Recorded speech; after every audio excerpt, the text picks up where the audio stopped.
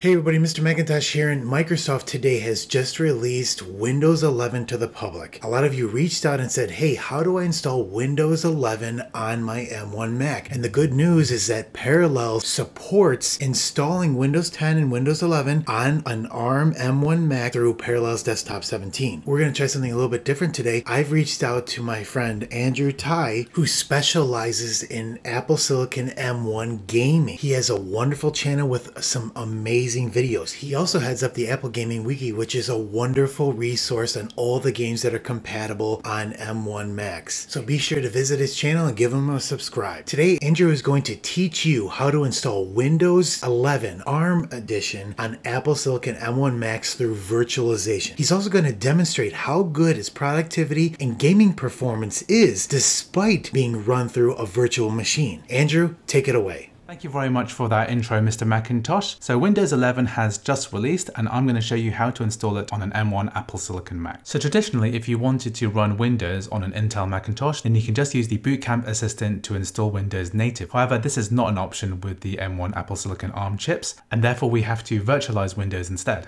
Thankfully, Parallels have released an excellent virtualization software, which is M1 native. Please check the link in the description for the Parallels 14-day free trial. And if you use the code AppleWiki10, then you'll receive a 10% discount and you'll be helping to support my channel and the work that I do. So once you're on the Parallels website, all you need to do is to click download free trial. And then we can click the download button. We'll click allow and then OK here. And then we'll click the download Parallels button there. Once the install parallels desktop.dmg is downloaded, we'll double click on it. And then we're going to double click on this install parallels desktop icon. Press open here. Press OK to give permission to access the downloads folder, and then let the application download. Then we'll enter our password, and then the software will begin initializing. And then we're going to be met with this installation assistant screen. What this is telling us is that we're not able to run x86 operating systems. So in order to install Windows, we need to use Windows 11 ARM rather than Windows 11 x86. So here I'm going to click continue. So here I'm going to press continue to install Windows. And now it's asking us for a VHDX file. So I'm going to minimize this and show you how to do the next step. So for the next step, we need to visit the website insider.windows.com and we need to sign up for the Windows Insider program. This is despite the fact that Windows 11 has already released. The Windows 11 ARM is still an insider build. So what we need to do is to sign into our account, press next, enter our password, not now, stay signed in. So now that we're signed into our Microsoft account, we can go to the About section here and then go to the Windows Insider program. And then we're going to register here. Make sure to read the terms and then click the Accept button and register. Now click Flight Now.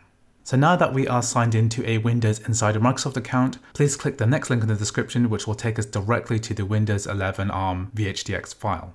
So what we can do now is to click on the blue link, which will download the latest version of Windows 11 ARM. So just let that run for a bit. It's a 10 GB download, so it might take a bit of time. So once the file is downloaded, we can just minimize Safari and we can go straight back into the Parallels Install Assistant. And then we can click here, Find Automatically, to find the Windows 11 ARM that we've just downloaded. Now we can press Continue. And now we can select what we're going to use Windows for. I want to get maximum performance, so I'm going to select Games Only and press Continue. Here it's asking us to name it. It's still defaulting to Windows 10. What I'm going to do is to type in what I want to call my virtual machine. I'm naming it Windows 11 ARM, and now I'm going to press Create. So once the installation completes, we can click here to continue, and then Parallels will automatically full size your virtual machine and then begin the Windows update. So you can see that Parallels has handled all of the Windows setup. It has created your local account already and has even started downloading the latest update. So one of the important settings we should also enable is virtual TPM. Thankfully, virtual TPM support was added to the standard edition of Parallels, so you don't have to spend any extra money for the Pro edition. We can use the standard edition to enable virtual TPM support. So to do so, we should shut down the virtual machine by clicking on the power button and then shutting down. What you can do is to click the Parallels logo at the top here and then go to Control Center. And then with our virtual machine, we click the cog icon here, and then we click the Hardware tab, and then we click the plus button here, and we're going to add a TPM chip and click Add here. So now we can close the settings and then open Windows 11 ARM. So if we now go to the Start menu and type in the command tpm.msc and press Enter, then this will show that the TPM is now enabled on this computer.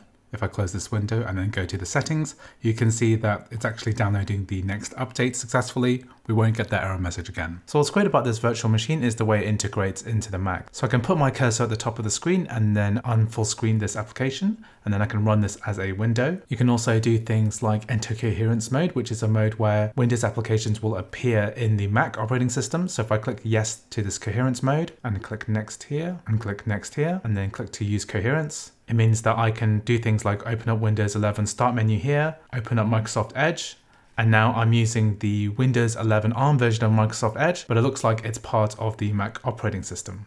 Another interesting thing is that Windows 11 ARM detects that we're running an Apple Silicon processor and that we're running at 4 GB of RAM. This is an 8 GB computer and it's using half of the processor cores and half of the installed RAM, which is the optimal performance for this virtual machine. So here we're going to run the Geekbench 5 trial just to see how fast this processor is.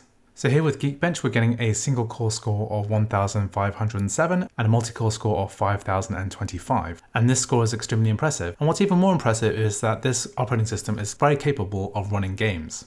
So here I'm going to be running the benchmark for the game Hitman Absolution, and this game is going to be running under emulation on the ARM chip under this virtual machine, and it's very impressive that we're able to run this game at all on the ARM architecture under a virtual machine running at around 29-30 frames per second.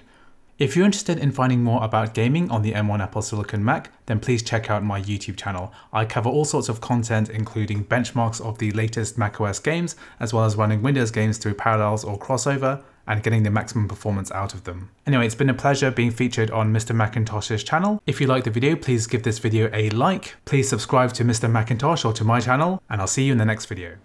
Thank you again, Andrew, for that collaboration. I really appreciate it. Everybody, let me know what you thought of this video in the comments. If you have any questions on Windows 11 M1 Mac using Parallel 17, let me know. As always, if you're a subscriber, I'd really appreciate it. We'll catch you in the next video. Thanks.